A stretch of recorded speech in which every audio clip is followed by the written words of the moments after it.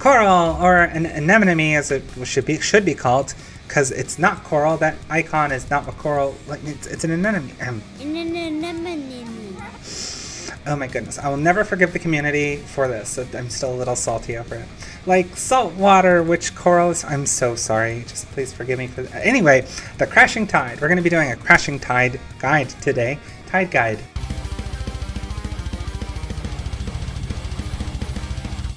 So the crashing tide has this cool mechanic called tides, which allow it to build up, having a lot of passive effects until you get so many in play, which results in this final turn of really great stuff. But every time you rest, they fall off. But that's not it. It's got the ability to play 3 cards per turn. So when you're playing 3 cards per turn, juggling 2 elements, and you also have to deal with managing water tiles and all this, that can be a lot. And even with a giant hand size and a giant health pool, you'd think, wow, this sounds really great. But there is a lot going on, and some of the cards are a little bit down-tuned to take into the fact you're going to have a lot of abilities in play, and you're going to be playing 3 cards per turn. So how do you balance that? How do you play it? What do you do? I personally think it's fun, but enough foreplay. Let's dig into it. If you want more Frosthaven guides and Gloomhaven 2nd edition coverage and all sorts of fun stuff, be sure to subscribe. And if you want to help the channel, just hit like. It really helps. But if you really want to help us, check out our Patreon. You'll have early access to videos and other stuff, including a patrons-only channel and my Discord.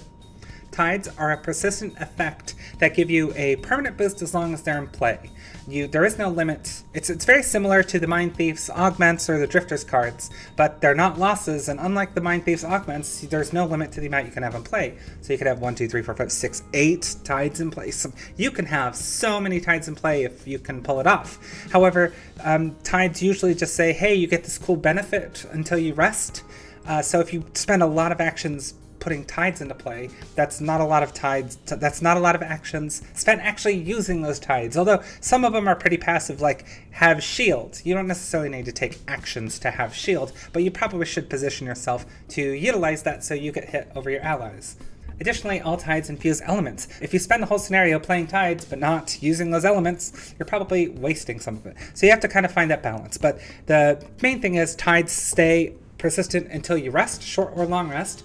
If you do long rest, it waits until after you don't, it's not when you declare the long rest, it's when you take it that they fall off. So if you long rest, you actually have all your tides active during that turn, which is cool for stuff that actually provide defensive effects, because it means that if you do long rest, you actually have cool defensive abilities active during that round. The big thing ends up being you have this tempo, this usually like in between rest cycles.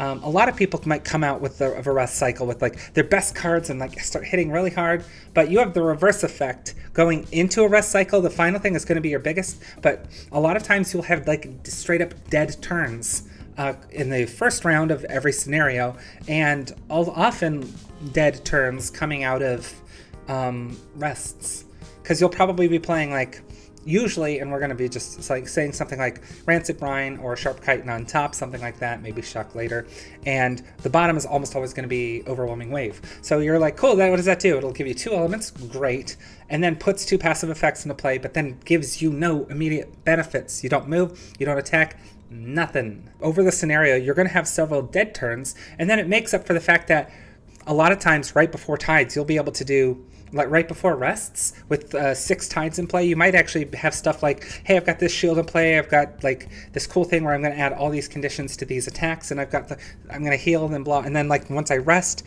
when I long rest, I'm going to perform a heal 8 self, and you're like, what the hell is going on here? And it's great. We love it. But that tempo sometimes is a little bit annoying, especially if you're like in a 2-player group and someone needs something, but you're like, hey, I have to rest, and that will drop all my tides and so on and so forth. Sometimes it's just hard to work around. Keep in mind, because the amount of tides and the amount of actions you play, loss effects, this is a 12-card class, but you don't play it like a Tinkerer or something. Like a Tinkerer can say, hey, you know what, burn losses, I don't care, this is great. This class is not like that, because it hampers the amount of tides, the amount of actions you can play, because you can play 3 cards per turn, which we'll get to the card in a minute. You actually burn through the cards fairly quickly, potentially. It's just not a class that losses play into. Now, I'm not going to say never burn losses, but I will weight my decision making on what cards to pick. I will be a little bit more harsh on losses, even though I personally think that Frosthaven is a good indicator of, like, I think in Frosthaven, people who got used to Gloomhaven and got very loss averse might not play so well, but the Crashing Tide is definitely one of those loss averse classes in my opinion. If I rate some loss effects lower than like what another class would do, it is deliberate. But the main tide that you're going to be using is this card called Overwhelming Wave. So let's actually talk about that right now. Overwhelming Wave. So we're going to first talk about the ability on top and then the tide effect on bottom, because there's a lot of really cool interactions with how this works.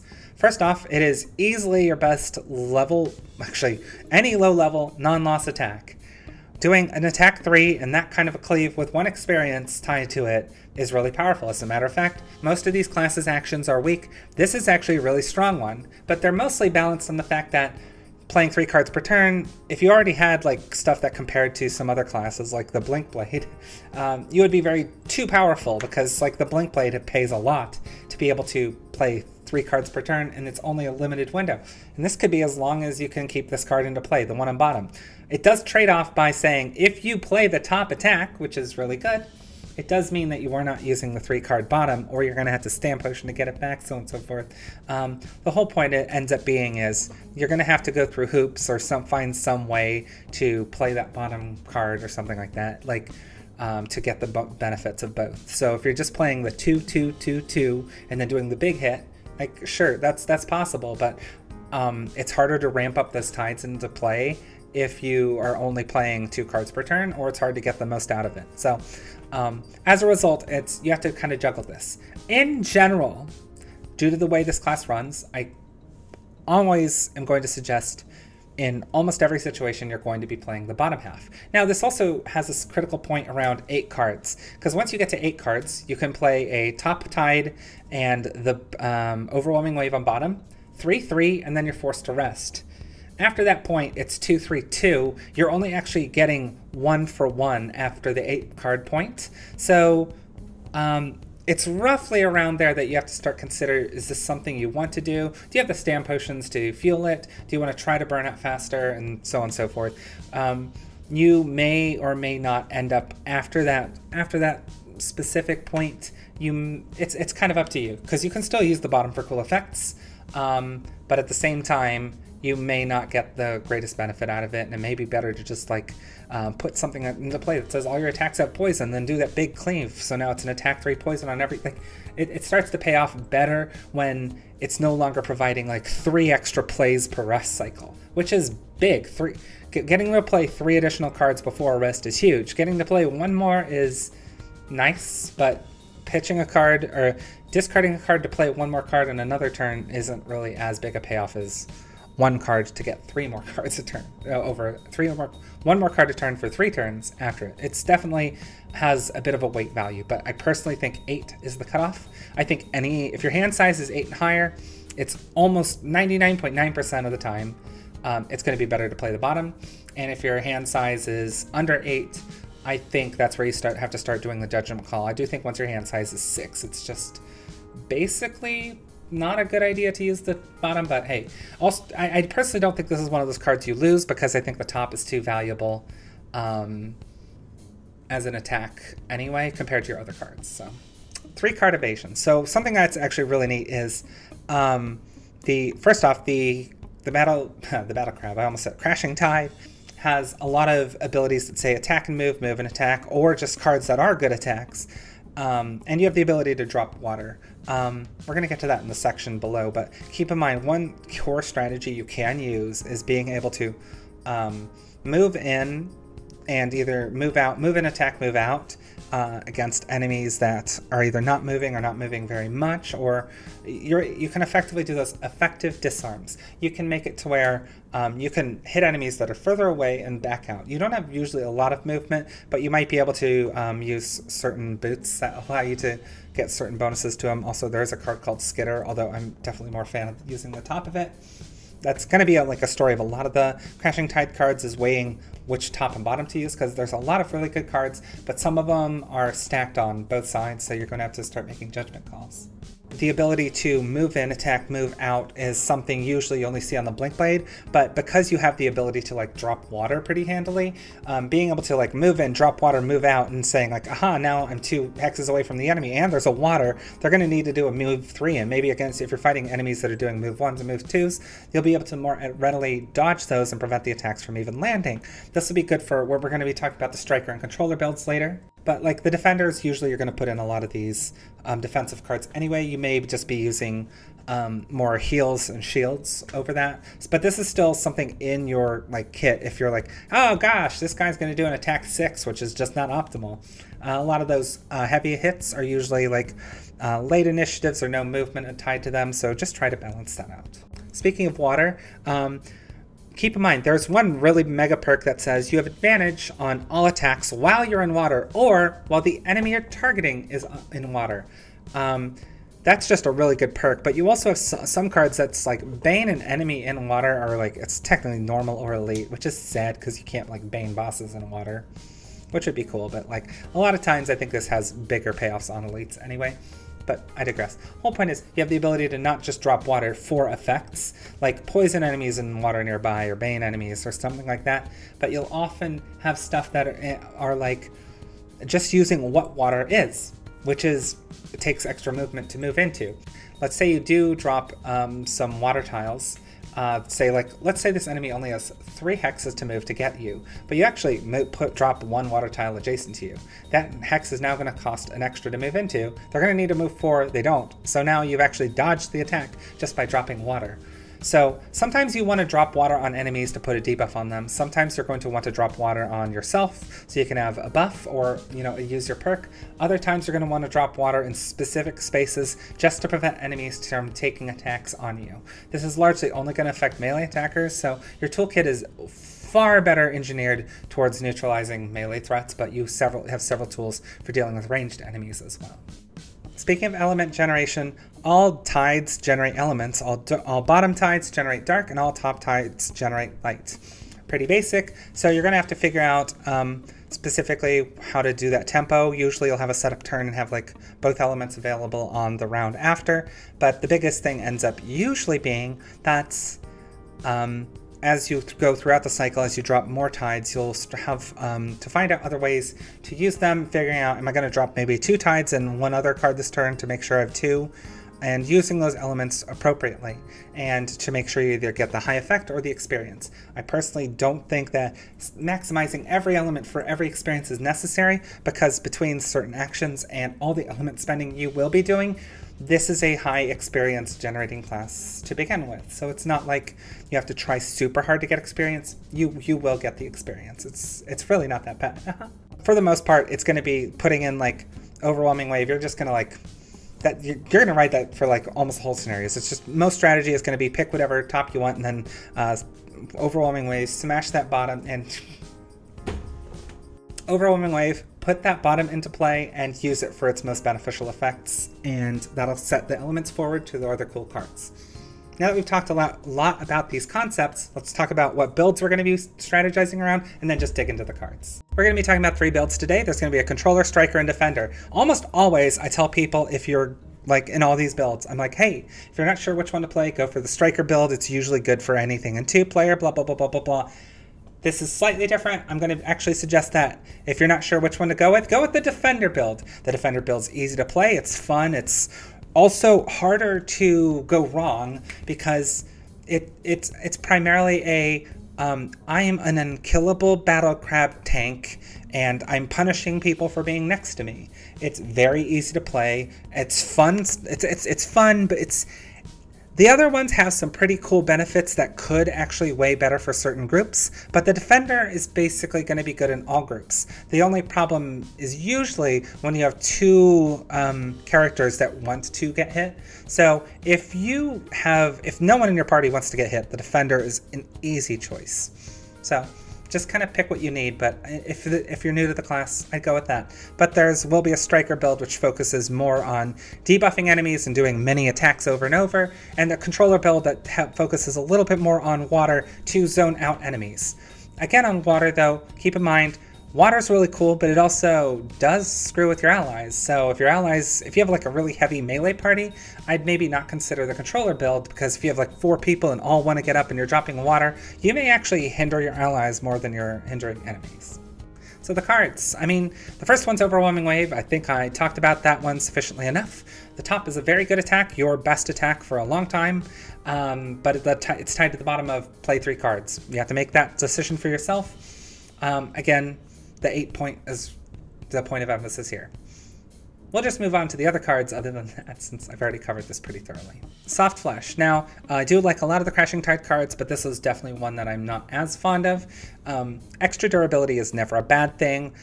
Getting to get extra heals every time. So anytime an adjacent enemy dies before your next rust, you perform a heal oneself, which adds a lot to your durability, because you might take some hits, and then maybe if you're next to the enemy and an ally kills it, boom, you get a free heal.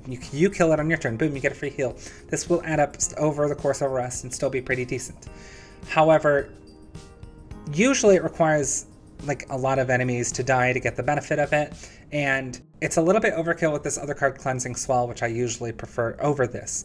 However, it depends on the scenario. For fighting, for example, like snow imps or, you know, polar bears, things that like wound, poison, or brittle on repeat. So let's say you're like, hey, these snow imps aren't that annoying. They're gonna, you know, I take 3 damage plus, you know, I'm brittled. But like, so I only take 2. 2's not bad, but like when you're brittled, that 2 becomes 4 damage, and that adds up way more quickly. So, and snow imps have a small health pool. So if you just have the way to like get adjacent to them, let them die, and the heal 1 will heal you 1, which is great, but also clean off brittle, it'll clean off bane, it'll clean off wound and poison. Especially if you're like fighting enemies with poison, because poison blocking Cleansing Swell is annoying. So in those scenarios, the top of this is super good, and obviously I take it, but it's definitely more of a situational card. The bottom's still pretty good though, because you can move 2, heal 2 self. You only heal if you're in water. You do have several ways to generate water. It's going to be a little bit easier over through other levels, but personally think that this card is perfectly fine. I consider this more of an X card than a 1 card, so I'm changing. Sorry, Isaac, I am making my own decisions on what's 1 and what X here. Anyway, this is kind of more of a sideboard card in my opinion. Sharp Chitin. The tank card. Shield oneself, infuse light. It's really hard to... This definitely is a card that you could talk about a lot, and I'm not really going to. It just reduces all incoming damage. It's a good setup. Due to its initiative, which is, you don't have a lot of good initiatives, but this is fairly early. It's pretty easy to start every rest cycle with Sharp Chitin and Overwhelming Wave on bottom, so you're going to be tanky for nearly the entire scenario and being able to play 3 cards almost every turn. It really just adds up. This has a huge amount of damage reduction over the course of a scenario with no drawback other than you just need to play it every rest cycle. And it does give you an element that you can use. So it's not like you're wasting turns. You're wasting a turn to put the shield back in play and you get an element. It's good. The bottom, we tried to make it work in playtesting. It's fine, but I personally have just, yeah, I've not been a fan of it. So, but the top is something you're going to be using a lot, especially on like Defender Controller builds. Striker might avoid it if you're just going pure damage. Down to the Depths, another slightly more conditional card, but still pretty strong. I almost would take it just for the move 3, because you usually don't have, you have like a lot of like move 2 plus cool effect, and that ends up being a lot of it. And I know you can play like 3 cards a turn, but like playing a move 2 effect ends up being like move 4, and it takes up 2 of your 3 card plays. So anyway, move 3 ends up being really good as a result. In those situations where there's a lot of hazardous terrain, that effect is really strong. So really easy pick just for move 3, ignore hazardous terrain. In your toolkit, that's just a good card. The top is a little bit more conditional, but it's pretty good if you're actually able to you know, almost finish off enemies. It'll give them 1 more turn and then they die. It's more important for like living spirits or flame demons, because sometimes you're like, aha, I hit this like living spirit. Oh no, I only did 1 damage. Living spirits for almost their whole career, 1 damage brings them down to 3 health almost every time. And if they bring them down to 3 health, that's a bane. That means they're just going to die during the next turn. Although living spirits do have some heals, so you're going to have to be wary on that. Unlike flame demons, they might retaliate on you a little bit, but being able to drop a bane on a flame demon, we love it. And those are 2 of the more slightly annoying enemies, so that's pretty fun. I normally rate this really high because of that, but you have so many ways of punishing low health, high shield enemies that this doesn't become like a super great part of the toolkit. It's just part of it. That said, it's still good because if you're like, hey, I'm going to attack this enemy who's at 8 health. Boom, I did 5 damage. They're at 3. Cool, Bane. You're like, cool, let's move on to the next guy, let that guy die, and so on and so forth. We've seen scenarios where this just, the damage this deals ends up being really strong. And like I said, if you just do a little bit of damage to like a flame demon who has like 3 health left and shield 4, which is, I think level 1, 2, and 3 flame demons don't even get to numbers beyond that. You can just watch as this drops a casual 7 damage on that, because 3 plus their 4 shield. Getting effectively free attacks can be pretty huge. And anyway, it's still somewhat situational, but in those situations it's very strong, and even outside of it, it's just a decent card. So it's pretty much a easy pick, but it'll become more rotational as you level up. Pull of Power, I'm not like super sold on this card. So obviously it's a loss, but it's like, hey, do an attack 4 or potentially 5, and if you're in water, you're going to attack another enemy. That's cool. 2 attack 5s is really strong. That's really good for a level 1 loss, but kind of ends up all it ends up being. Now you're like, hey, what if it's a really well-timed loss? Let's say I dropped water, but of course you have to have enough water generation. You have to be in a water and near 2 enemies for it really to be a very strong card. But let's see what the bottom is. But the bottom is basically just a, when you rest, you can keep one of your tides in play, which is nice. That's pretty good, except as a result, it's like, hey, I'm going to drop this bottom to just generate an element, and then paying it forward, you're getting a free play later. Now, I understand if you wouldn't need to keep momentum, like for certain scenarios that require, like, I'm thinking of one scenario where you only get like 12 rounds in it. Like maybe that'd be good to make sure that when you rest, not everything falls off, so you can recover your tides and abilities faster. Sure, that's an option, but I've never really found this card to be like so important that I wanted to bring it that often. I consider it a sideboard card. Skitter. The only thing bad about this card is its initiative. Boo! By the way, that's going to be a trend. The Crashing Tide has so many cards with very bad initiatives, and I hate it. 55, 54, 60, like they're all in this like the 45 to 62 area that I hate, and it's almost every card. So sometimes if I get excited about a card like, hey, look at this initiative, sometimes I'm just going to say, look at that initiative, and that's going to be the exciting part of the card. But this card is the opposite. The initiative is trash, but both sides are good. The bottom tide on this is pretty situational, but super strong in those situations. But the top is seems kind of weak at a glance with attack 1, move 1, attack 1. But if you have an element, one of them gets buffed. If you have both elements, they both do. But that does mean it's very easy to do 2 tides, then skitter immediately after that, because you will get, it doesn't matter which tides you play. If you play 1 top and 1 bottom tide, that'll give you the elements to play skitter. And then with skitter, you can attack 2, move 1, attack 2. And if, of course, if you have like Rancid Brine in play, which you could just do with your 3 cards, Rancid Brine and then skitter. So attack 2 on an enemy, poison them, attack 2, which becomes 3 again. So this kind of becomes a attack 2, move 1, attack 3, leave them poisoned kind of a thing, which ends up being way ahead of the curve compared to most level 1s. Like most level 1s will not give you, on average, 5 damage before attack modifiers, poison, and move 1 non-loss. It's pretty easy to set that up to, and it's pretty strong. But yeah, I'm a pretty big fan of Skitter's top. The bottom, there's going to be a lot of scenarios where you're going to need extra movement and to ignore difficult terrain, as well as water. So allowing you to ignore difficult terrain, ignore water, and have increased movement. Some of those weird scenarios, like the really weird ones, where there's like, you know, Marcel designed it, and he's like, if you're not using 38 overlay tiles, are you even designing a scenario? And you can make really cool scenarios without using the whole box, Marcel. And Matthew G. Somers. But like, you know, in those scenarios, this really adds up a lot, especially some of those like get in, get out, boom, perfect, because you can very easily do multiple moves per turn. So getting +1 and then +1, it stacks up really quickly. So top or bottom, this is a strong pick. Cleansing Swell. So another weak initiative, but let's talk about the top first because I'm not as sold on it. Do a couple of attack ones, and then move 2 or push 2 or push 3 if you have light, and get an experience if you do.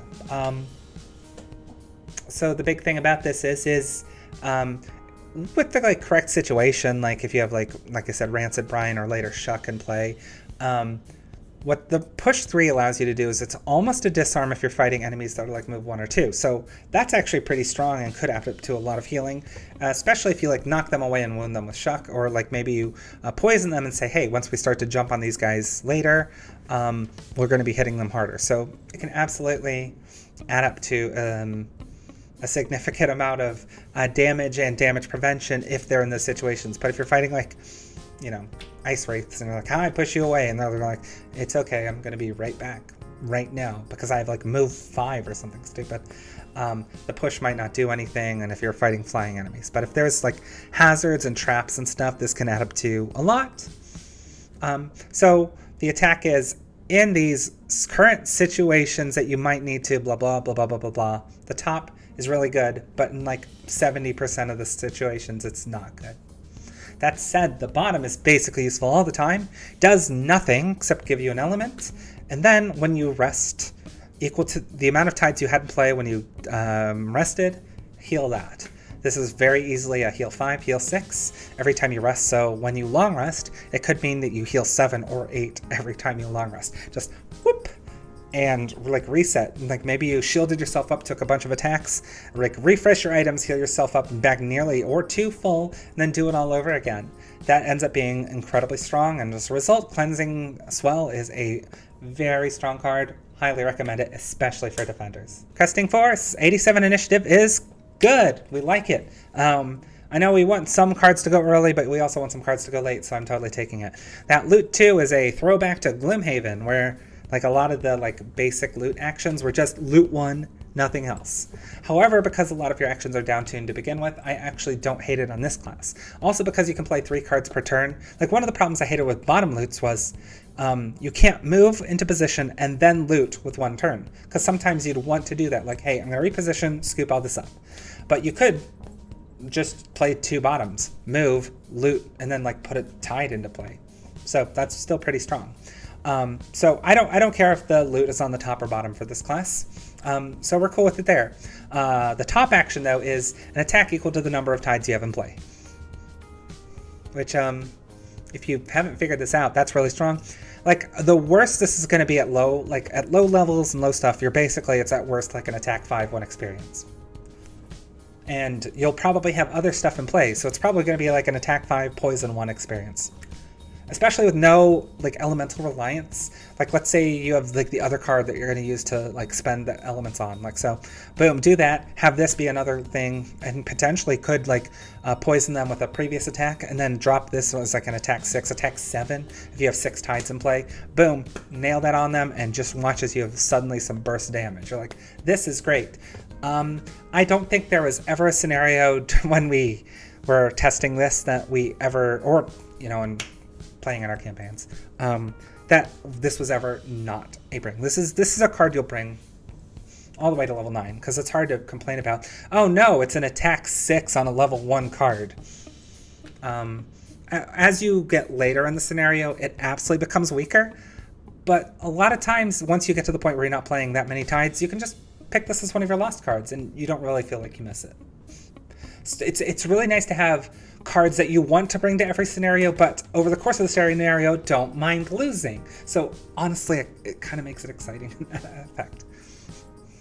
Crashing Surge, of course, this is like a really good generation, but I'm not a big fan of water builds. This is pretty good for the controller, but you do get, especially starting at level 2, better water generation. But this still can end up pretty strong if you're trying to move and like dodge attacks from enemies just by moving, drop some water to make it more annoying for them to approach you.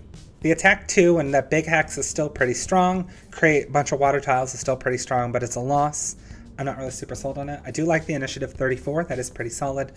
Move 2, create a water token is perfectly fine. It's perfectly acceptable. It kind of becomes a little bit rotational, but Just due to what's in your toolkit, I'd say most builds are going to just bring this anyway for low levels. It's pretty easy to rotate out once you get some of the better water generation and better initiatives in later anyway, so it's not really a huge loss. The controller build kind of likes this, but I'm not sure like the striker or defender end up using it as much. Mighty Claws! Attack 2, target 2, which is perfectly fine, especially if you're targeting 2 things. It's fine, but it's especially strong if you're fighting shielded enemies and have dark, and it's very easy for you to get dark. So with that, it's with dark, it's attack 2, target 2, pierce 2, 1 experience, which is definitely ahead of the curve in terms of this. Also because you have other ways to buff your attacks, it usually ends up being more powerful than that, but that's very strong. Obviously, we like that attack for multi-targeting. The bottom of Mighty Claws is it's something I would like because I think it pairs really well. A big burst of movement, great. It's a loss effect, but shield 1 and retaliate 1, which can give you a huge amount of defensive burst, but it's a loss. So yeah, it's really hard to justify this kind of action on a loss. Except for it can maybe pay off in short scenarios, or if you're like later in the scenario, perfectly fine with it, like burning it later once you're having to resort to the other attack actions on top. So potentially you might just use this as a thing to burn out, but the initiative, much better. Obviously it's not the greatest, but notably better than some of the other Crashing Tide cards. So you bring it for the initiative and the pretty solid double attack that hopefully you can end up using. Submerge, Pierce 4, we love that. Again, you don't really have problems dealing with shielded enemies, but this is one of them. But it's very easy to set this up because, like I said, like the Crashing Surge that we were talking about, like I said, I'm not like super fond of it, but you can very easily pair it with Submerge. Here, have some water. Now you're standing in water. I have advantage because you're standing in water. Also, this card gets +2 attack while you're standing in water, so enjoy an attack 3, Pierce 4 poison with advantage, which is way too strong for a level 1 card. Now, of course, if they don't have shield, you're like, well, attack 3 poison's not super great. So again, against shielded enemies, very strong. Against other enemies, it's perfectly fine. The toolkit kind of is pretty lacking in attack, so just getting an attack 3 with that's fairly easy to set up isn't as bad. The bottom ends up being a move 2 or move 3 with dark, where you can potentially get cool movements from moving through water, which sounded really cool in theory, but it usually ended up being not often more than like a move 3 or 4, because it's harder to like get a crap ton of water tiles and spaces that you specifically need to use with this to move through stuff. It was fine. This card's a perfectly fine thing. It's a very good matchup against shielded enemies, so you bring it for that, and it's pretty rotational once you start leveling up and start getting some better, less conditional attacks. Rising Flood, top tier controller card. You drop a double water hex. The water hex must be adjacent to you on 1, and both hexes must be featureless. And then if you do drop water on them, they suffer 1 damage and get immobilized. So the cool part about this is if you need to move out, or if you have skitter or something, you can always move up, drop them in water, attack them potentially with advantage or other things like submerge. Or like you can do the attack thing, move out. You can, especially because you immobilize them, so you can potentially say, hey, melee enemy, I'm going to go wail on you. Now you're on water. I get a bonus because you're in water. You're immobilized and take 1 damage. I'm moving out. Now you kind of effectively skip your turn, because there's a lot of cards on melee enemies where immobilize effectively says that if there's nothing else next to them, you can deal with it. That's more of a controller pick, because if you're like a defender, you're probably using more of your things on heals and shields, and you might want to stick close to enemies, especially once you get to level 4. So it's not going to be as great for the defender build, but it is still pretty good for control, and as well as if you do want to hit and run, like maybe the striker build ends up being pretty strong for that as well. The bottom is actually something I also really like, because it's a move 3, which is already really good, and it also allows you to move a water tile. So you move 1, do a move 3, and then pitch the water to another spot. Remember what I was saying about like using water placement as like to dodge things and get effective disarms? This could be a way to move up closer, put water in between you and some other enemy's path to potentially make sure that that path can't actually hit you this round. Like maybe it'll buy you 1 round, but buying a round is pretty good. It usually ends up being better in like 2-player, where it's not as crowded. otherwise we found that like moving water from one to one and making sure it's still featureless and still blocks paths and still isn't interfering with another player ended up being a little bit more conditional, but it still has a lot of uses, and the controller obviously loves this card. Undertow. Hey Alice, you said the initiatives suck. Yeah, mostly. So we get excited over this. 15. That's like the goal. I mean, the goal's 14, but like most of the time, if you have 14 and under, that's good. So 15 undercuts most of the cards that you really want to do to make sure that you go early. Now most of them, I know they're still really annoying. Anyway, we're not going to get too hung up on that. Good initiative is the point. Ignoring the top, it's a heal oneself, which is really good, especially if you're like dealing with those poison enemies. Because like I said, Cleansing Swell, very annoying, but this is an easy way to pop up any negative conditions and then add a shield. Shield on an initiative 15 is great. So if you have like Sharp Chitin in play, boom, 2 shields. Like that's really strong. Now, of course, this one's not a tide, so it's shield for 1 round, but hey, initiative 15, shield self, and then with it, just a heal 1 to give you a little bit of survivability is really great. But let's talk about the top. This is almost like a kill card, not really, but pick a normal or an elite enemy in water, lose this card, gain 2 experience, and just give them a free Bane. This one, depending on the scenario, like there are certain enemies who like if they have like really annoying things. I'm thinking of like ice wraiths or something like that, where if you can see, like let's say you're going at initiative 15, which beats like all of their cards except for one. Yeah, they have that 13. That's really annoying. Like if you have a lot of ice wraiths until they hit level 4 or something like that, end up having like 10 health. So you could always say, hey, that's ice wraiths are really annoying. Please enjoy this Bane. Go before them to make sure they're not doing one of their heal oneself cards, because they have a few of those. But if you see they're doing that, just say, here, enjoy this. Stand in water, get baned, and then watch them just die. That adds up really quickly and could be a really good use for a thing. Just straight up deleting an elite enemy that's going to be very annoying can sometimes pay off more for the scenario and is worth the stamina. Even if you hold on to this till later, it's still strong. So you're going to be using the initiative for the 15. You can potentially use it for shield, and then it's a situational kill. We bring Undertow for a lot. Good card. Also, great song. Love Pain of Salvation. Remedy Lane is such a great album. It's very depressing, though. Stephanie's going to edit this out, so it's okay. Crush Armor! So this is an X card that is an X card. This is a card I love. It's great. It's amazing. Situationally. So that's this is the really cool part I like about X cards, because this one basically says like this. Remember how I'm like, man, class is so good against living spirits and flame demons. I said living spirits twice. That's cool. This is straight up delete so many living spirits, just one shot, no draw necessary.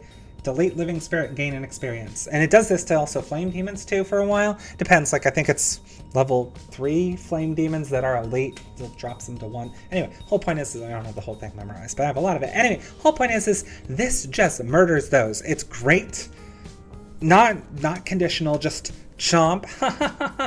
Give them the middle finger, laugh at them. Crush their armor. But against enemies that are like high health, high shield, which is really just steel automatons, it's not as good. So bring it in the scenario. It's still strong, because that's still going to be good, because you can at least pitch this as a like 3 damage thing, or 4 depending. Also, if they have that really annoying ability where they get the mega shield, like haha, I've attacked, like I have shield 7 this round, just sorry, it's suffer 7. Obviously, it's very hard to reliably juggle that, but we've seen it pay off like once. Anyway, the whole point is this is a really situationally very strong card against those enemies. And the bottom is kind of slightly the opposite, like where it's really good against enemies that don't have big shields. But you do see stuff like, you know, oozes or forest imps or living bones or frozen corpses that have just 1 shield, where if you're like, aha, I've got Pierce 4 on this attack, and like you're like, that's great, but the 4s of, like, the attack gets weighted because it's like, hey, I have a lot of pierce, but the attack isn't there. This saying, like, hey, everything next to me gets -1 shield ends up adding a lot more when you're fighting those enemies, where you can do a crap ton of attacks on an enemy, especially with, like, you know, Rancid Brine, by like, hey, I'm going to poison them and do rapid attacks on them, and dropping the 1 shield ends up adding up to a lot. So if you're fighting several enemies that have 1 shield, the bottom's good. If you're fighting enemies that have high shield, the top's good. And if the scenario has no shield, this card is trash. And that's okay, because in these scenarios where this happens, this is a card you rotate in, and that's perfectly fine. And you rotate out if you don't. We love those for X cards. The builds. All right, I could go like through all these 12 cards to talk about them, but I'm just gonna, because 12, 12, 12, for these 3 builds, instead I'm just going to say, hey, you're all going to be picking some of the same kind of cards, and this isn't your default hand. It's kind of, it's the base that you use and adapt to your allies and your scenarios. So the defender picks everything except for Crush Armor, Power Pool, and Rising Flood. Again, as a default hand, you're obviously going to bring Crush Armor to any scenarios you need it. So, but we're going to default move those out. And like I said, the cards I said that were lower priority, you're going to like, Soft Flesh is pretty rotational. You can potentially use that if you need to get Crush Armor in. Striker picks everything except Crush Armor, Rising Flood, and Soft Flesh. And the controller picks everything except for Soft Flesh, Crush Armor, and Power Pool. So that's the general gist. I know I really hyped up Crush Armor, but again, this is just your sideboard cards. You should use all the cards except for like Pool of Power I'm not as fond of, and Soft Flesh. So it's those are like the only 2 I'm like really not a big fan of for situations, but like, who knows? I know someone in the comments is going to be like, hey girl, you're wrong, I used Pool of Power and blah blah blah, and I'm like, that's great. I'm sure some people have used it to great effect, and make your own guide. Anyway, let's move on to like level 2 cards. Smashing Torrent versus Blood in the Water. I love both of these cards. I think I kind of lean a little bit towards Blood in the Water, a little bit, but Smashing Torrent is part of the, we're going to be talking about this basically Murder the Boss builds later. I did actually start doing this, but we didn't actually get to use it outside of playtesting. But I did find a post, and I'm going to talk about this in the overview later once we get past the level 9 cards, where Smashing Torrent is key for the, I think he ended up doing 160 damage. I don't feel like scrolling through the document and seeing what it is, but it was a huge amount of damage, and this was one of the core cards, part of it. But this also has a stun on it. Let's just start talking about, I'm going to talk about the cards instead of concepts. Smashing Torrent. Definitely one of the cards that, if you have the element or don't have the element, makes or breaks the card. Attack 2 is weaker than all of your things, but if you have light, stun the enemy and get an experience. Yeah, adding stun and an experience drastically changes the power of basically any card. So with light, boom, stun an enemy, attack 2, and this actually really, in my opinion, ramps up once you hit level 3. Do you see this troublemaker? Her name is Misha. She's beautiful and cute and soft and causes so much chaos. We love her so much. Once you get to level 3 and you have Shuck, attack 2, pierce 2, stun wound is really strong just because of how wound and stun pair with each other very well. So we obviously go for that, but the bottom actually ends up being pretty strong because it says, you know, once per turn when you take a move action, one adjacent enemy suffers 1 damage. So this allows you to chip away. This is also especially strong against those enemies that do like have shield, where you can keep chipping away at them. Or just adding extra chip damage to turn your bottoms, because you have to do 2 tops. You could potentially attack, and then a bottom, which may not be an attack. You don't have a lot of bottom attacks, but you could potentially turn that into a move and then suffer 1 damage, which you can kind of maybe use to reposition and start to chip away at the enemy health. So, no, there's some really good uses for this card. Personally, I do love Smashing Torrent. But Blood in the Water is pretty great. Blood on the Water, the initiative is balls, but like, you know, what's new? The phrasing is really interesting because you place a 2 water hex tile and 1 must be adjacent to you. But because that, you can actually place it to where you are underneath it. And you have several cards that say, if you are in water, then blank. But so many of the cards that place water say in an adjacent hex, and you'll later have to move into that hex This one just allows you to straight up drop it on yourself. So you could potentially say, hey, I'm going to drop this water, maybe get annoy that enemy over there, so screw with their path. Now I have advantage on all my crabby attacks this round. So really strong card.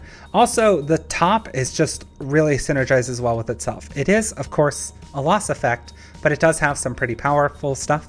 It gives you a nice move to start off with, and then a pull, and then you get an attack which gets boosted if they're in water. The cool part is though, if you do have water, which you have several ways to drop it, the move allows you to position yourself to bring the pull, which is a pull 2, to position yourself at the correct angle to where whatever you're trying to do, get on the other side of the water and make sure that the water's in front of you, pull them into that water so the attack 4 just becomes an attack 6 wound. Attack 6 wound. So the short version is this is a pull that basically turns into an attack 6 wound plus whatever other tied active effects you have, which is usually not too much for offensive purposes at this level. It might also be a poison or whatnot, but the whole point end up being is this is a pretty strong loss effect that I consider to be worth it. And the bottom is very good just because of how you zone stuff out. Personally, I do like both of these cards. I do think Blood in the Water has some potential to generally be more useful, especially because of how much you like rely on certain water things. But if you're not going for the water, that's just obviously a non-pick. Controller obviously picks Blood in the Water, and Defender picks Smashing Torrent because it's hard to turn down that stun. Striker could go either way. If you are going for the boss killer build, depending on what level you are, because that really largely only plays into effect once you get to level 5 and later, really level 6, but we'll get to that point. If you are going for the boss killer build, which is not a boss killer build at level 2, I think it only starts triggering at about level 5 through 7, but if you are going for that, you do need Smashing Torrent to really add in that extra punch to it. To have a certain amount of tides in play to trigger with Shuck and Tidal Force, so on and so forth, you know, all those things. So you go for Smashing Torrent in that case, but I do think Striker probably goes for Blood in the Water regardless, because that big burst of damage and being able to more reliably get water so you have advantage all the time is just too much of a boon that I'd say I would not fault you for picking Smashing Torrent. But Blood on the Water is also really strong, so 50-50 there. But yeah, like I said, Defender picks Smashing Torrent, and Controller obviously picks Blood in the Water. Level 3, Shuck! Yeah! Alright, so this one's great. All of your attacks have Pierce 2 and Wound. That's a good tie. That's damage right there. Like I said, pairs really well. If you picked Smashing Torrent, you're probably going to go for Shuck just for that, because that's just a really good combo. Not necessary, but that's just a really good, straight up, that's a good tide. If you need damage, that's it. The bottom effect of Shuck is move 1, attack 1, repeat this equal to the amount of tides you have. So if you have like 6 tides in play, that can add up to a lot. And if you have an element, you know, it's move 2, attack 1. But like I said, Smashing Torrent, you like move 1, make them suffer a damage, and then that's it. Like, it would be great if Smashing Torrent could trigger multiple times per round. And there is a card that allows you to do that later, which we'll get to that when we get there. But the top of Shuck is very good just for the... brain stopped. The top of Shuck is just good for persistent damage, especially if you're dealing with shielded enemies, which, again, your toolkit's loaded with that. But this effectively kind of removes some of those, like, well, if I have... Yeah, this one brings just all the anti-shield. So Shuck's really strong. And the bottom is required and very incredibly 1000% necessary part of the boss killer build. It's actually the attack that's going to basically kill enemies. However, on the other side of Shuck is Endless Cycle. Great album too. Love Afterpain. But look at that. Do you see it? Do you see it? I see it. Initiative 8. There are so many classes where Initiative 8 you'd go like, oh, but especially on the Tide, you go, this is exciting. I wanted an Initiative sub 14. You got it. You beat the 10 too. You got, this is an 8. That's exciting. So full stop. Initiate, move 3. It's really all you need to know to really say. If you said, hey, I took this card for the Initiate, move 3, I'd say, I don't fault you at all. That's a good decision. It doesn't really matter that the rest of the card says, that's good enough to justify it. Of course, some people are like, well, you just hyped up Shuck. Yeah, it's a great card, but move 3 initiate on this toolkit is really strong. However, it does more than just that. If you do have water, which is very easy for several builds to build up, you also get a bonus shield 1. This does add up really well. First off, shield on an initiate, obviously good. It does stack really well with itself, so if you do very easily. The funny part is if you could, I don't like using it with Undertow, because you're like, haha, you can easily get shield 3, but then you're pitching 2 of your early initiative undercuts on the same round, which is something you probably don't want to be doing, but hey, I'm not you, you're not me. We're different people. Probably. I don't know, sometimes it might... Nope. We're not going there. A conditional shield, move 3 initiate is a really good card. The top is actually a really interesting like stam potion where you can, based off the amount of tides you have play, you can scoop some cards back. But you're like, wow, this could be like really good when you have 6 tides in play. Yeah, if you have 6 tides in play and drop this, you'll buy yourself a couple more turns, and then when you rest, like you lost this, and your hand size is down to 10, suddenly you find out that yeah, you did buy some time, but then you lost your initiate really early on, and now the rest of your rest cycles are shorter. So although it does seem really strong, you pitched one of your 3-card turns, turned it into a 2-card turn because that's effectively like a dead action, just a setup.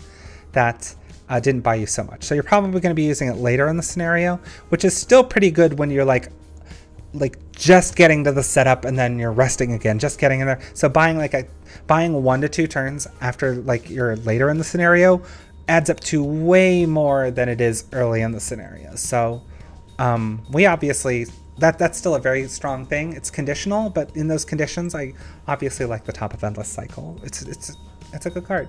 Striker goes for Shuck for obvious reasons, and all other builds go for Endless Cycle. If you're a striker and just wanted the initiate, I wouldn't fault you for that either, but I do think Shuck is the way to go for damage. Level 4, Chaotic Refraction. This one's a fun one. Retaliate 2, Tide. Just straight up, let's look at that. Retaliate 2. That's great, because you're already probably taking several hits. You're finding ways to heal yourself. You're recovering from that. You're like, hey, I've got all these shield effects. Cool. That's awesome. But also, against melee attacks, you get a +1 shield too. So with Sharp Chitin, this very easily becomes like move 2, move 2, retaliate 2. You love to see it. Yeah, we love this card. This is just become the unkillable crab. Watch it as the enemies like try to attack you. They don't do that much damage and constantly just bounce crabby, spiny damage back. Die. We love it. We love this card. Gosh, it's so fun. The bottom is definitely an effect. It's like move. It's like move and loot, which normally be exciting. Whatever. Just look at the top. That's what you're using this card. Like don't get any fancy ideas. You're bringing it for the top. Clean sweep. So like for a level card on like level 4 card on some classes, this might be considered like pretty weak. Attack 2 on all adjacent enemies, potentially muddle. But like, you know, with like potentially Rancid Bride and Shuck in play, you're like, oh no, like this is just a couple of attack 2s. But then when you turn this into, well, this is an attack 2, pierce 2, wound, poison, muddle, all adjacent enemies, you're like, oh whoa, that added up really fast. Of course, that's for like the striker build to do, but that's still pretty great, and we love that. So yeah, that's just a really strong AoE if you're getting into there for the striker build. The bottom is actually a really good recovery card because it's like a move 1 and then a heal 2 or heal 4. Now you're like, that's really good for like not having to wait to get that heal 4, like Cleansing Swell. You have to wait for that. And Cleansing Swell also gives you an element, and this one takes away an element, but still, an immediate heal 4 is really strong. So heal 4, get an experience is really great. However, yeah, it really depends on if you're going to be taking hits or not, because Chaotic Refraction obviously wins out in terms of like durability and tankiness, because that's the Retaliate built in is just really good. The Defender obviously goes for Chaotic Refraction because obvious reasons, and Striker goes for Clean Sweep because the top attack is strong. Controller goes for Clean Sweep if you really want to go for that, but I could see the controller kind of going for Chaotic Refraction if you're kind of doing a little bit tanky. So you go for whatever suits your party's need for this one. Level 5, Tidal Blast. This is another one of those fun ones that we're going to find out later why it's so fun. Tidal Blast, big ranged attack. So it's not really that big. It's attack 3, range 4. and target a number of enemies within range equal to your active tides. Obviously, it's a loss, so you're not like, wow, that's just a lot of damage. That's really strong. Yeah, it's a loss effect. Of course it is. But if you have like 5 tides in play, do 5 attack 3 range 4 with whatever other benefit you have. That can add up to so much burst damage, which is fine. It's a pretty good loss. It becomes more interesting later once we get to some of the high level cards.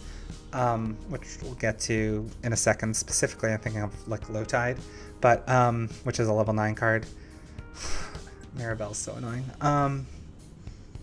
But yeah, I was also reminded, like, just Tidal Blast from these things. I'm imagining the lobsters from Elden Ring in the in front of the Academy.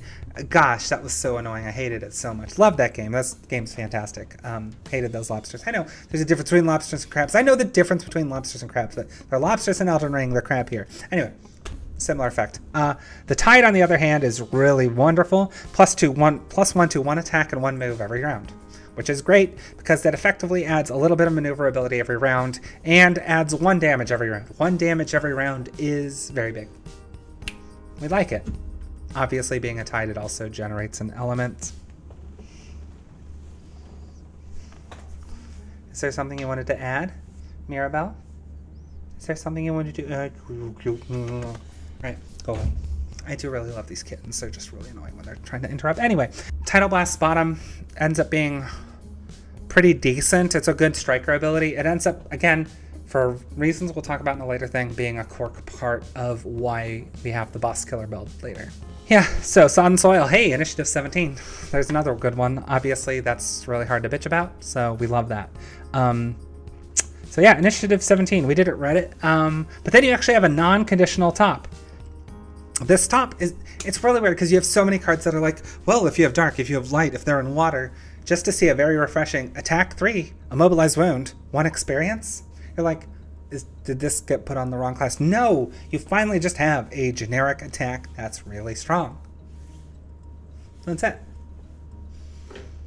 Tied to an Initiative 17, like that's just really good. Obviously, with like Skitter and other things, it's very easy to like move in, mobilize, and then maybe like move out and start to do something like laugh at this enemy that's now wounded and immobilized over there. Ha ha ha ha! Eat shit. But yeah, no, it's pretty strong. And here's the funny part that we like about this with like tank builds, because maybe you want to skitter away, but when you have melee retaliate and shield 1 against, you know, when you have melee retaliate and then you watch enemies like move away, you're like, oh man, chaotic refraction really suck. But if you like immobilize them and say, haha, now you take some damage. Also, you're wounded. Also, you're immobilized. So now you're going to attack me with disadvantage. Also, suffer 2 from retaliate. That ends up being really strong just to thwart ranged enemies.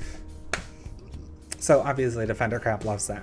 The bottom's really weird for a loss because it's teleport 5 or teleport unlimited with the correct element, and but you have to teleport into water, and then you do an attack 2 on everything next to you, which is a big teleport with an attack 2 is great, but you have to teleport into water. There have to be enemies adjacent to those hexes to the point where you want to attack them. It's fine. I mean, there's conditions where it's certainly useful. And also there's certain scenarios where teleporting to any water hex is busted. So in those scenarios, it's really strong. Luckily, it's tied to a very good initiative with an attack that's so universally useful, it's hard to complain about. So obviously Sodden Soil is a very strong pick. All builds pick Sodden Soil, period. Except if you're going for more of a sustained damage, Tidal Surge can be good. And if you're going for the boss killer, you have to take Tidal Blast. I may have said Tidal Surge earlier, Tidal Blast. Strikers obviously could go either way, but if you're going boss killer, you must take Tidal Blast because that's part of the thing that breaks a shuck later. We'll get to that card in a minute, but yeah, Sodden Soil for everyone, potentially Tidal Blast if that's what you're going for. Level 6, Powerful Pincer versus Twilight Grasp. Both of these are kind of, they're good cards, but let's first talk about Powerful Pincer. The Claw is the law. Also good song. Stephanie does not like it. All right, the Claw is the law. Once per turn, when you perform an attack, consume both dark and light to disarm the enemy. It actually really changes how you end up playing, to be fair, because a lot of times you're trying to use these elements to like combo them to change positioning, to add up more damage and so on and so forth. And then it now turns into Now you're using this just to disarm every round. You're going to want to drop 2 tides to get the elements, and then disarm 2 tides below. But that's too many tides. So as a result, you're going to need some either elemental support from like items. Obviously, you have like element potion as an option, and so or like depending on what other items you have unlocked. If you have element support, this ends up being really good. But other than that, generating the necessary elements to do this reliably means you're going to be playing 2 tides, disarm, 2 tides, disarm, and it's too many actions spent on generating tides and not enough for effect. So sometimes it almost feels like it's not worth it. But if you have the extra generation, it ends up being really strong. Obviously, Powerful Pincher is really great. The bottom is really good, though, because you can move, and then you use light to immobilize everything next to you. Again, really good with Chaotic Refraction, because you can also Chaotic Refraction straight up infuses light for you, so you can use it to spend the light. Like, hello. Hello, all these ranged enemies. I'm going to skitter in front of your face now. Well, not literally skitter. You're going to Powerful Pincer in front of their face, then immobilize them, now force them to attack you. They'll suffer their melee retaliate, or they'll suffer their retaliate too, and they'll have disadvantage, and they're not moving away from you on their turn. Really strong. We love the bottom for that reason. Twilight Grasp is a lot of damage. It's like a weird cleave where you're missing that middle. It's like 2 claws out in this. Attack 3, but if you have dark, it's attack 4. If you have light, it's an attack 4. If you have both, it's an attack 5. It's not that hard to actually get 2 attack 5s with this, but even like in scenarios where you only have 1 of them, 2 attack 4s with 1 experience is really strong. So the damage on Twilight Grasp is also just straight up, I don't think it's difficult to get a single attack 5 on this, and plus whatever bonuses you have for your thing. So it's comparable to like what I was talking about with Cresting Force, which is a level 1 card. But this one has the bare minimum is like you do an attack 4 and attack 5 plus bonuses. The highest is you like 2 attack 5s plus rolling for plus attack modifiers. Like if you're in water, an advantage. The potential here is really huge. So we like this for its potential, but also it's really not that hard to use to begin with. The initiative 33 is fine, but also the movement on this, move 2 and then you have to lose it, but you can bane up to 2 enemies that are in water. 2 banes is nice, but the fact that the top is generally really easy to use in terms of like the floor, like I said, it's really not that bad. It's generally universally useful, and you'll occasionally you're not going to get the dual attack 5 reliably, but you'll get some of them more often. It's not that hard. And then it's tied to a loss where you could potentially bane 2 people, which is obviously super strong. Twilight Grasp for strikers and Powerful Pincer for defenders and controllers. But if you do find Powerful Pincer a little bit too difficult to play around to do that disarm, the bottom's still fine, or you could always go for Twilight Grasp, which is not necessary, which all the builds don't hurt from getting bonus damage. There's a cat right here, isn't there? Level 7, Dug In. Attack 3 on all adjacent enemies. Pretty strong. We like it. But just attack 3 on everything. Then if you burn dark, you're immune to forced movement, which is situationally overpowered to most of the time useless. Yeah. Seriously, most scenarios that's not going to be useful. But in the scenarios where you do want that, it can actually be huge. There's actually one scenario that I'm thinking of where that can kind of break one of the mechanics of it, which is great. But again, situationally super strong, but even then, the attack 3 on everything next to you is pretty great. The bottom 3 is super wonderful, though, because it's just did you move this turn? If no, heal 3 self. So you could potentially have like a triple regen. It does require you to hold still, but holy crap. So for defender builds, that'll usually spend more of their actions, like let's do a bottom action for a tide, some 2 top things for either potentially like shield or put another tide in or do some attacks, and just watch as you just heal 3, heal 3, heal 3. It adds up to a lot real fast. Yeah, it's a good tide. That's a really strong tide. Obviously for like the maneuverability in and out, this strategy doesn't synergize well with that. So you're gonna have to learn to like, I'm gonna drop some water there, sit on it, make enemies attack me. Yeah, this adds up. Even then, if it like adds up to 3 heal 3s over a rest cycle, that's really good. Level 7, Drown Beneath the Waves. That sounds pretty metal. We take that. Also, Initiative 9, fairly metal, and Initiative 9. We love that. Obviously, metal, like, card names don't actually make or break. We'll move on. Initiative 9's great. So, first thing we're going to do is talk about the bottom. You pull an enemy, yay! You just do a pull 2 on up to 3 enemies within range 5, and you don't have to pull them all the full distance, but then 3 pulls is nice. This is really good if you need things to get in melee with you to begin with, and then every enemy in water within 5 hexes of you suffers 2 damage. That on an Initiative 9 is just really strong. But the top, that loss, this is where the boss killer thing comes into play. Gives you a nice move and an attack and a move, which is not that great for a level 7 loss, but it also says Smashing Torrent and Tidal Blast no longer are restricted to 1 action per turn. So that means for the rest of the round, if you have Smashing Torrent in play, every move also inflicts 1 damage. It also says that if you have Tidal Blast in play, every move gets +1, and every attack gets +1. So what this means is, if you have 8 tides in play, of which 2 of them are Tidal Blast and Smashing Torrent, that means the bottom of Shuck, if you play it after Drown Beneath the Waves, this is 8 tides, which is hard to get into play. It's not hard, but you're going to spend a lot of setup to build up to this. But that means is you're going to be performing 8, move 3, suffer 1 damage. 8, move 3, an adjacent enemy suffers 1 damage, and then 8 attack 2s. If you're on water, that's going to be 8 attack 2s with advantage. To which some people are like, well, those are only attack 2s. That's not that great. Of course, with one of those tides being poison, they're probably going to be turning into attack 3s. And this is where you start to do power potions. So like with a major power potion, those are now quickly all into 8 attack 5s. And now all of a sudden you're like, oh no, this is phenomenally skyrocketing. So getting like all the suffer damage and stuff, this is where we start to talk about the boss killer, because you dump everything into this, build up a crap ton of tides, and you're like, oh no, but the boss, this is just kill the boss. You're just murder them. I don't know what that was.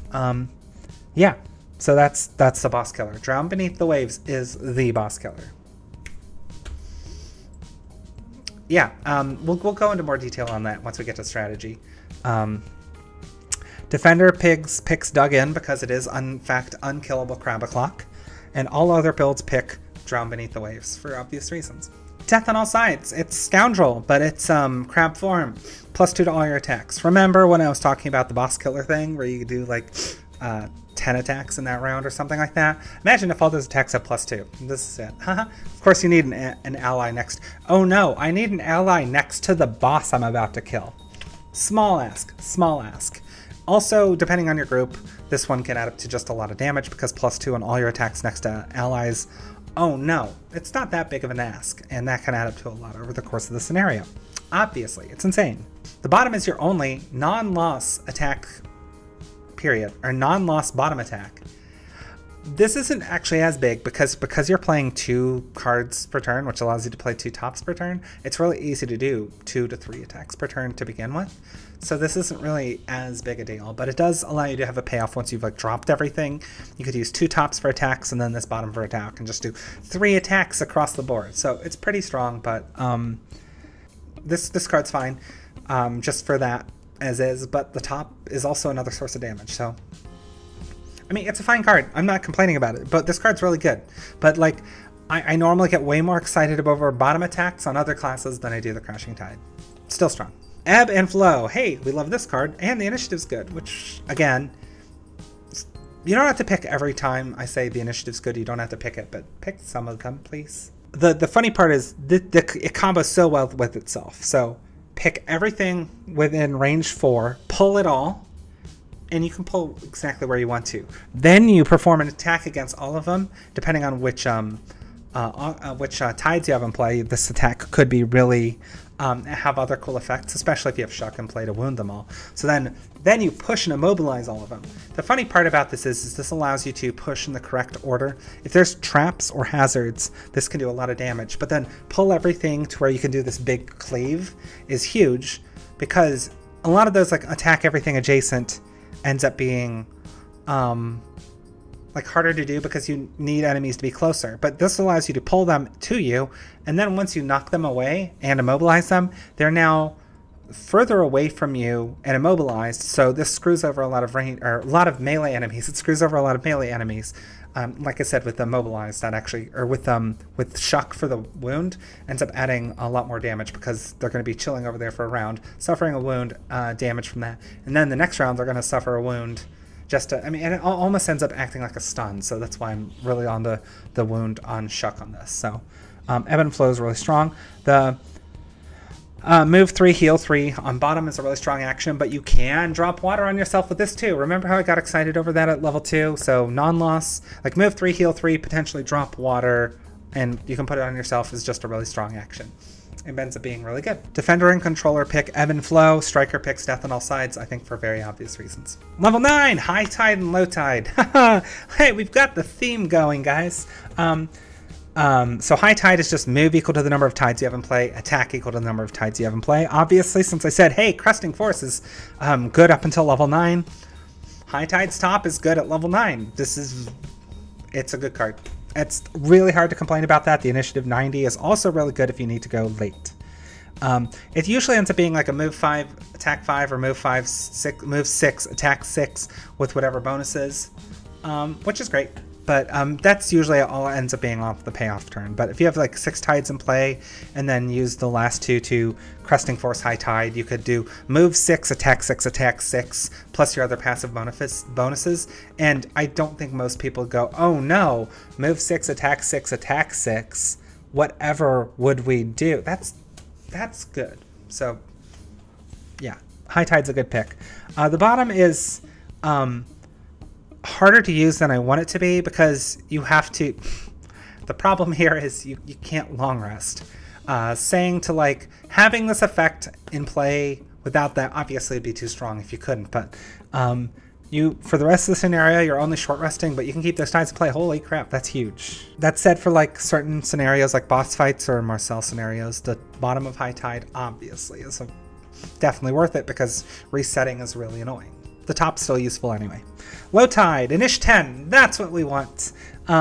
Get 2 cards of your loss pile and play them for the loss actions. It's interesting because a lot of your tides don't have losses on the other side, but you do have Tidal Blast. So this could be some way to, like, you run in there, burn all your tides, and then, like, long rest. And use Tidal Blast for a big burst in the first room. So you're like, aha, to look at all the damage I did, and then use low tide to like do overwhelming wave. Like you're gonna lose overwhelming wave on your long rest, and then you already burned Tidal Blast. Now we use the low tide to make overwhelming wave and Tidal Blast in play forever. You also lose low tide in the process, but that means that now these 2 cards no longer reset when you rest, which is huge. That's game changing. Now you could also use this with like trying to lose cards to whatever and get your shield cards in play too. But the problem is you can't like deliberately lose the shield cards unless you're like pitching it for damage, which I don't think is necessarily worth it. Or you have to like rest. Anyway, the whole point is it ends up working really well with Tidal Blast because it's on the other half of a loss. But point here being is this kind of changed the value of when you want to lose things, because you could potentially keep this as a buff to like not lose these 2 tides. Of course, it really does hurt your stamina a bit, but at the same time, having fewer turns that are dead turns are way too good, and it's way too hard to pass up. So we love it. The bottom of low tide is basically what you want as a defender. Not only do you get a shield to self-earth round, which is really good, especially with all your other tides. The bigger problem though is you have to drop this before your 3rd tide, which means usually in the first couple rounds following a rest. But that can actually be really good, mostly because the fact it gives you an initiative 10, shield 2, plus a move 4. Mobility is a big problem for this class, so being able to move into position, go really early, and shield up, but you can always just stack on tides after you get the shield benefit, to the point where I don't think it's necessarily a downside. So it does everything that you particularly want there. The only problem being, like, obviously the top is something that you might want to consider playing anyway, so you might not get too many uses out of the bottom, but a good initiative with a good move and a strong shield for a round really is super cumulative, especially if Chaotic Refraction up, basically giving you shield 3, retaliate 2, which is plus your items, plus anything else you can have. This really gets to the point where you get really out of control real fast. So it gives you one round of an amazing thing. So I'd say obviously the Depender goes with it, but a lot of other builds are definitely going to lean on that top ability as well. Although, to be fair, most builds can't hurt from having a shield for a round. Although, you know, the top of High Tide's damage is very strong. Perks. So the perk order is going to change a little bit depending on what you're going for, but I think everyone goes for the Impair Immune and ignore the penalties for items. Obviously, that's a pretty easy pick because you do want to get some armor. And I think the long rest perk is actually really valuable if you're up on the front line. There's a lot of times when, over the course of a scenario, where you're probably not going to draw your attack modifier modifications that you make every scenario. So you might draw 0, maybe 1 or 2 times if you're lucky. So having an on-command trigger for Shield 1 reliably that stacks with your other bonuses is huge. So I personally think this is more valuable than some of the shield perks. So like rolling shield or stuff like that. Anyway, this one adds up to more. I consider these the first 2 to go with. To continue talking about the cards, obviously the attack with advantage in water is really strong, but this is something I'd say if you're building the character off the bat and like you're starting at high levels and have retired some already, you pick this to start. It just makes it easier and you don't need to worry about it. But it's kind of really annoying if you're trying to like build up 1, 2, 3 check marks. So you could wait if you wanted to like during those times where you get a perk and then also leveled up at the same time from check marks, get 2, so the gap between like what you're doing doesn't make up as much. It also depends on what level and how much water gen you're playing, because if you're not doing a lot of water generation, then maybe you're not going to, but like permanent advantage while you're in the water ends up adding to way more over the scenario than even it's worth the 3 easily. But we have an asterisk next to it where depending on your build and blah blah, it may not be as higher priority as others, and it really depends on like your group, because if you're going no water, like you're like, hey, my group's really cluttered, I don't want to drop water, then obviously this is something that might not interest you. But if you are going for like the water build and other stuff like that, this is obviously a high priority. That said, we're gonna go through the other perks. Here's the funny part. I hate Rolling Pierce, but Rolling Pierce that replaces -1s, just removing terminal cards, removing terminal -1s is really big. We love it. We love it. This card ends up being the highest priority as a result of that. Removing the -1s for +0 target can be better than the Rolling Pierces, but the +0 is a terminal, and then you also have to have another target within range, plus you already have a lot of these cleaves, so you're not going to cleave the target again to the point where, I guess what I'm trying to say is the +0 target is just harder to use, but it does replace a -1, so it's a really easy pick. It's not quite as good as the -1 to +1, but there's going to be scenarios where you draw this and it ends up better. But I'd say more often than not, the +1 will be better, but that's okay. It also depends if you're in 4-player and there's more enemies, the +1 target ends up being good. But the Rolling Pierce is good. However, also you can now replace zeros with rolling +1 damage and shield 1, which that's really good, because getting rid of the zeros is perfectly fine once you've gotten rid of like the 4 negatives. But then getting rid of those terminal cards that also give you potentially rolling shield, rolling damage, and because you do have a lot of multi-attacks, it's easier to fish these out. Fish, because he's... Never mind. Anyway, it's easier to draw these cards, so wouldn't worry about it. That's a really strong card. Adding the 2 +1s, but at +2 if they're tied is fine. Like adding 2 +2s is pretty good, but it's +2s with asterisks. I'd say they're +2 more often than not. But that's pretty fine. It does fatten the deck a bit, add more terminals, but once you've gotten a lot of the terminals out from the first replacement, that's still pretty strong. Adding the +2 muddle, I'm not as big a fan of, but I do like the +1 disarm because disarming enemies is never going to be something you don't want to do, so add the +1 disarm is a pretty easy pick. But also adding rolling heal oneself's pretty good. You're probably going to want to prioritize these after you've gotten rid of the removing the -1s and +0s. So like I said, the general gist of the strategy is to drop Overwhelming Wave and whatever top tide you want to roll with for the first round, and then just do a little bit of setup and spending those elements in the second round. It's pretty easy, like I said, to run right into Skitter. So you can burn both those to do attack 2, move 1, attack 2 again. If you need to do damage, Rancid Brine is basically your low-level damage boost, but you also you have Shuck at level 3 as another damage boost, and you have other options later. It really depends on how much defense you're going, but you can start... the amount of tides you play, you may not be using all the tides, so use them as you find them, like, effectively. Like,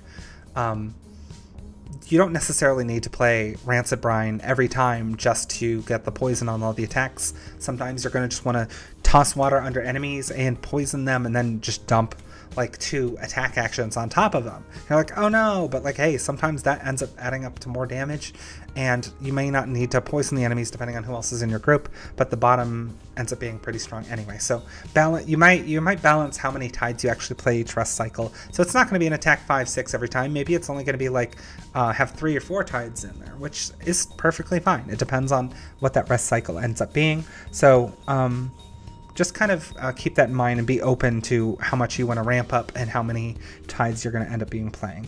But I did see It Tolls For You is the Reddit username who did the thing where it was Drown Beneath the Waves with Shuck and I had Skitter, but they already had Smashing Torrent, Tidal Blast, and 6 other tides in play.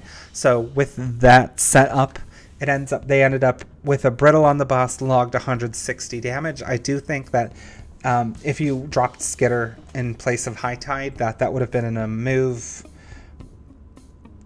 What would that have been? A move? That would have been a move. Whatever. Attack 12, suffer 1 damage. That would have added up more than Skitter, although Skitter has 2 attacks.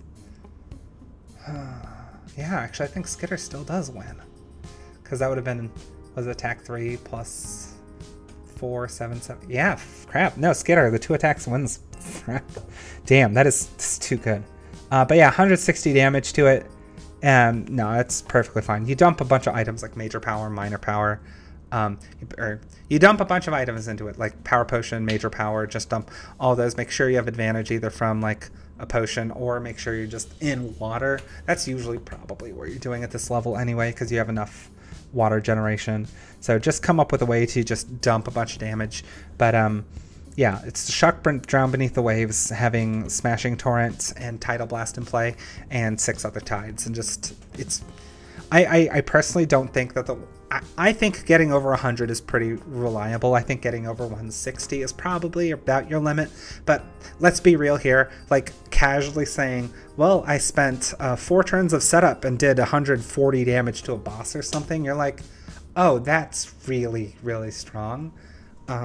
I know that's not like the damage cap. I've seen bigger numbers dropped, but with the setup in this and stuff, I think the Crashing Tide really wins that race there. That's the boss killer. So you do have 2 masteries. So I must admit that I didn't actually do the masteries outside of like some testing stuff, but it does seem to be pretty obvious.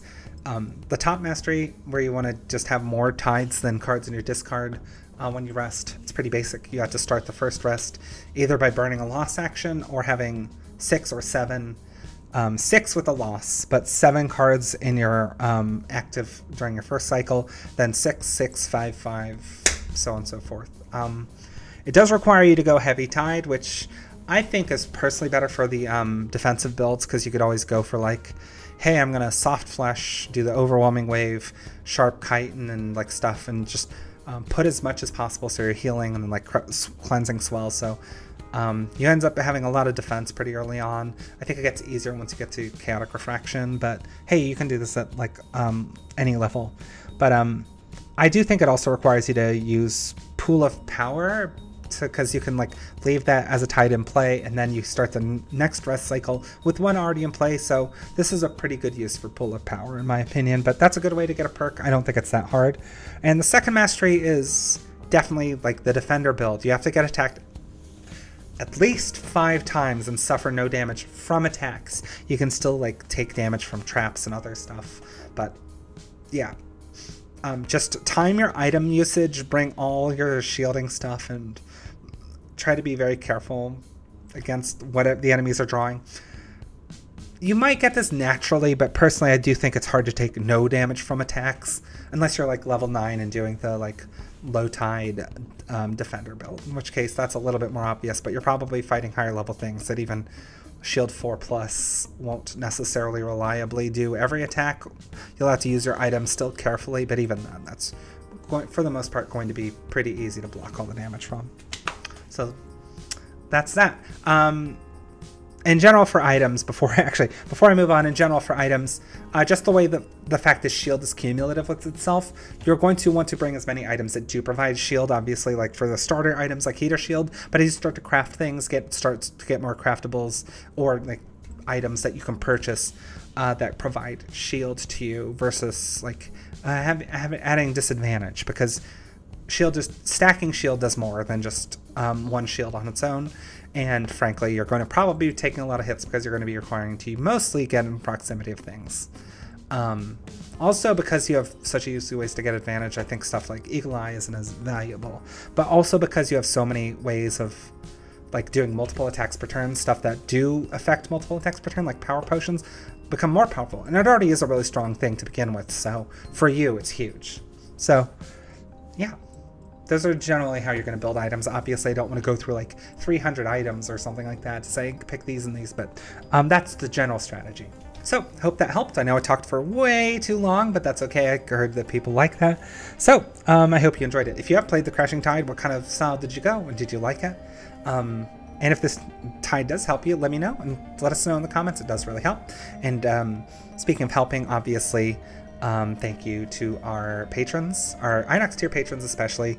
We really appreciate everything you do to help contribute to the channel. And yeah, it's just really a lot. I like put this all into my my medical bills fund, so I really do appreciate it. So I am going to be trying to update it a little bit more often, but I've had, like I said, I put it in the, I don't want to get too personal with personal life stuff, but had some really cool stuff that happened recently that ended up causing a lot of delays, but that's okay. I'll get if you do subscribe to Patreon, you do get some updates as well as early access to videos, so if that's something you're interested in checking out. If you can't support us in that way, obviously hitting like does a lot. So just want to thank all patrons. You're amazing, and thanks all of you for watching.